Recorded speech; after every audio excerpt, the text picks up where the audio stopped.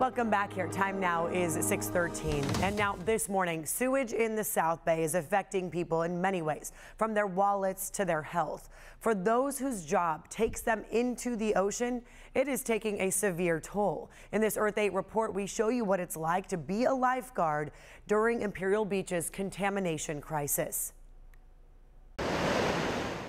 It is a sad sight across the beaches in Imperial Beach. Barely anyone enjoying the water, and the few who are taking a big risk. That's because these waters are full of bacteria. The type of bacteria you would find in human and animal waste.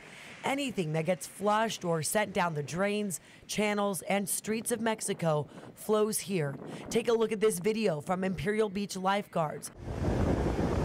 These foam balls you see are filled with fecal matter. This is probably the worst it's been, and I grew up here, so, you know, urbanization in Mexico, the more urbanization, the more runoff, infrastructure gets taxed. That video was taken March of this year, and Captain Jason Lindquist wishes he could say it was a rare occurrence. It's pretty bad. You get lifeguards with headaches. You can smell it. The whole city can smell it. Most lifeguards start out getting headaches on days like that, but if they go in, yeah, we have a couple people that have had rashes and different things.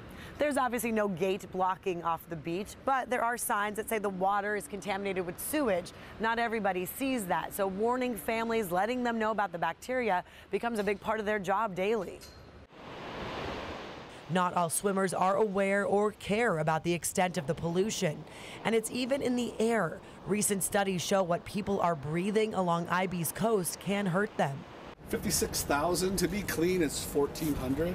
Oh, wow. Where you'd normally see the surf report, Captain Lindquist shows me they also have a sign at the lifeguard station with updated bacteria counts. But see, it was clean here, dirty, but these are really close. More dirty days than not. The south side of IB has been dangerously contaminated for nearly 700 days, almost 2 years straight. You're constantly going in and out of this, and nobody knows what this is. I tend to take care of myself pretty well. I think I'm fine, but we don't know about long-term effects. That's one thing that's becoming an issue with the staff, and the morale is keeping lifeguards is a huge problem in IB now. This summer, they only had 60% of their shifts filled. This has taken its own toll on the staff, for sure. The mental health, if they've been sick, they don't want to get sick. They'll still do rescues, but they're subjecting their eyes, nose, mouth, and any open wounds to contamination. We still go in, we still make rescues, whether it's tourists, surfers, locals, or even the smuggling. Once they go in, when they get out, they got to do an exposure report, and then if they get sick, it becomes a workers' comp issue. They can't even train in the ocean they're tasked to guard. Normal day, clean water, lifeguards are doing training in the water where they work. Currently, we send our lifeguards to another city to train and work out. We pay for swim time at a pool. And the future here, not so promising because they had to cancel the junior lifeguard program this year. Without that training program, it gets even tougher to recruit skilled lifeguards. It's forcing these brave men and women to take on challenges along the U.S.-Mexico border that no other lifeguards face. And then to add to some of the staffing issues they've had, Captain Lindquist says IB lifeguards make about $18 an hour, and many people say that's less than most fast food workers.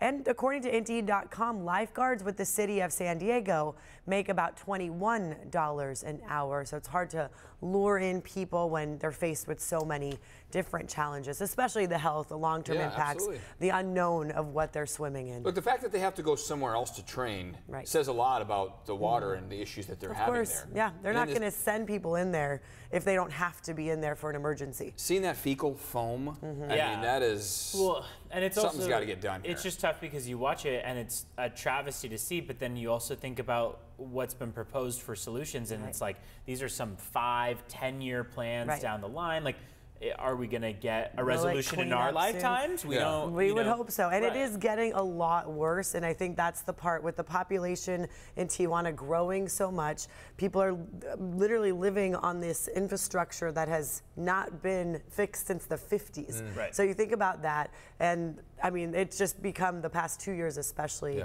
a bigger issue. And we've talked about funding's been earmarked for it, but not actually getting done yet. And then you look at the price that those lifeguards are getting paid, per hour. 18 versus 21 can add up. So it's a big issue. Thank you for highlighting it.